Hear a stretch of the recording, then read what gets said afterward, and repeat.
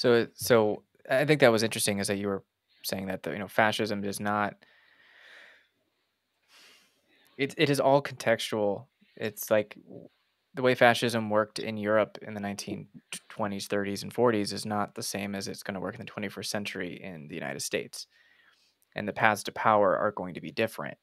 So do you get the sense that the alt right is an example, but other far right ideological movements, like what is their path to power? Because I felt like Trump was like the one that could maybe help bring or yeah, mainstream some of these hardline right-wing positions, which I think he did to a Mhm. certain degree. Yeah. But even then, he was not hard enough for them. So I'm curious, like, what are their strategies to get, I don't know, like any sort of influence on the culture and especially in the politics and like how things are implemented policy wise? That's a really good question, and it's not one that I think I'm going to give a very satisfying answer to, Okay. unfortunately. But I can talk a bit about why it's an unsatisfying answer. So I think people have read my book or other things I've written, and I've gotten this from people that kind of know maybe around the way around the discourse. They assume that I publish on a left wing press and I come from left wing background, that I'm going to use these sort of like traditional Marxist analyses about fascism.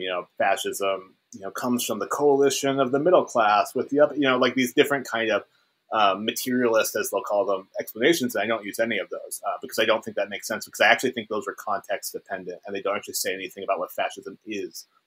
And in Hmm. a way, it actually lets the working class off the hook for being actually parts of rank and file fascist movements.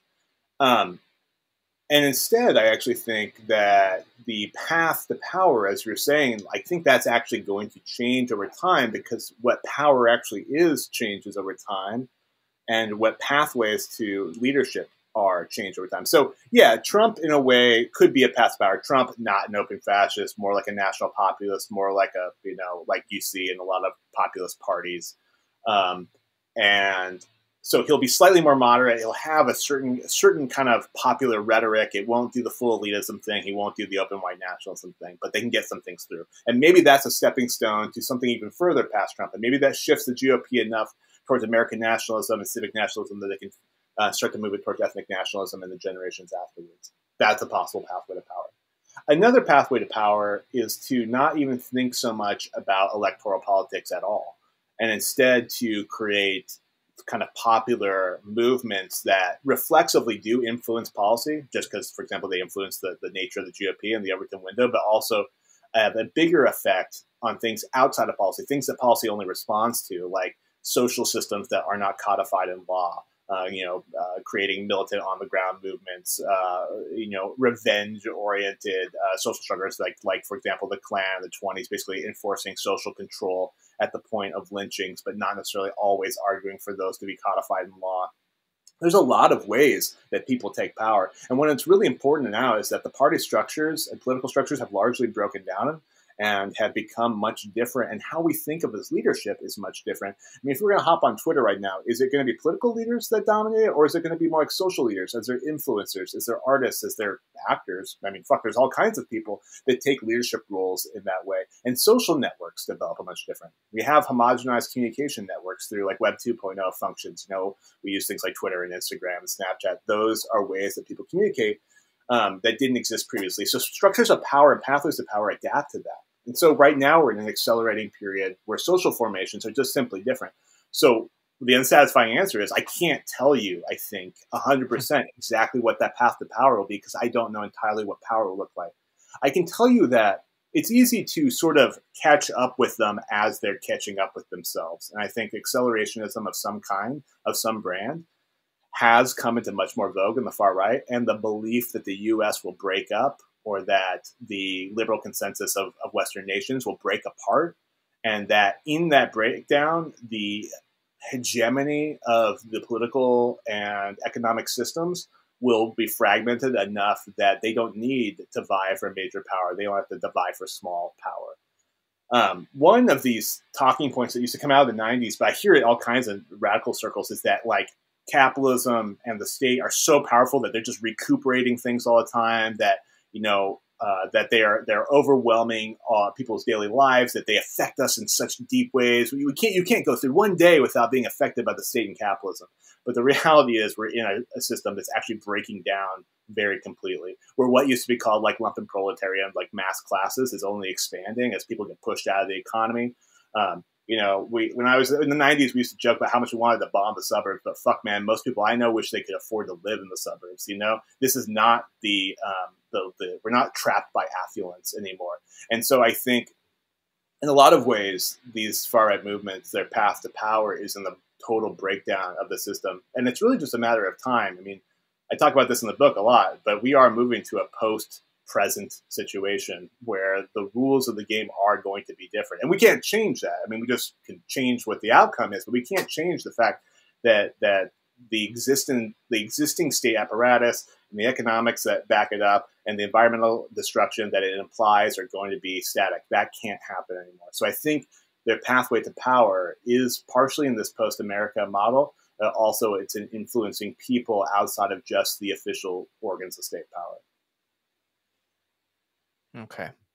Yeah, there seems to be sometimes I feel like the left and the right run parallel in some ways, which is that there is this general acknowledgement on the far left that like we need to either that revolution's coming, which I don't know if anyone really believes that anymore, but there's that sense that like that could happen, or that this sort of breakdown is occurring, and then we have to seize that moment in order to push for mutual aid, pushing for some kind of democratic socialism or anarcho-socialism of some kind, or like things like that.